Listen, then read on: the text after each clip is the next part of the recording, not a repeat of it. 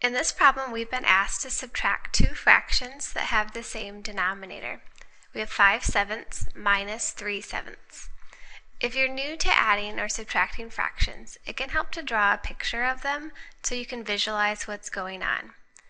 5/7 means that you have a whole piece that's been cut into 7 parts, 7 equal parts, and you have 5 of those parts.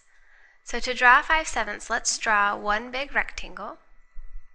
So this large blue rectangle represents a whole, and to divide it into sevenths, I'm going to cut it into 7 boxes of the same size.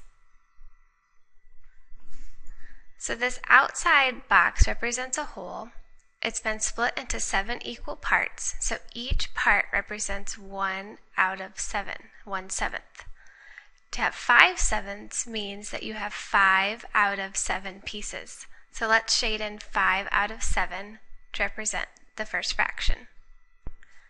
So this shaded part represents 5/7. I have 5 out of 7 boxes shaded. If I'm going to subtract 3/7, that means I need to take away 3 of the boxes. So I can subtract 3 of the boxes to see what's left over.